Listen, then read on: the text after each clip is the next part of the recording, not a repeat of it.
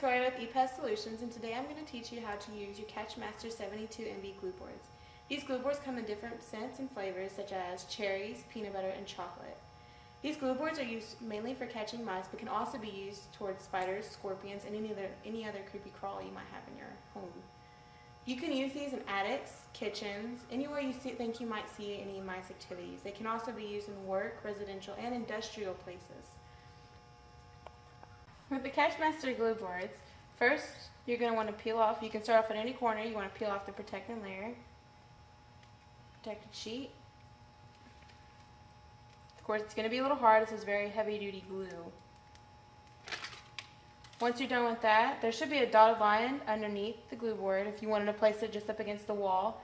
That way you can give it a solid stick once you put this side up against the wall. Or if you're going to be putting it in a dusted area, or if you know you have pets, you're going to want to fold it up. You can always fold this up into a little compartment. You can see where it creases. And you'll fold it up like so. Same with the other side. And you'll see that there's a little slot that this can be slidden into. Be careful with that glue though. It can get you pretty sticky.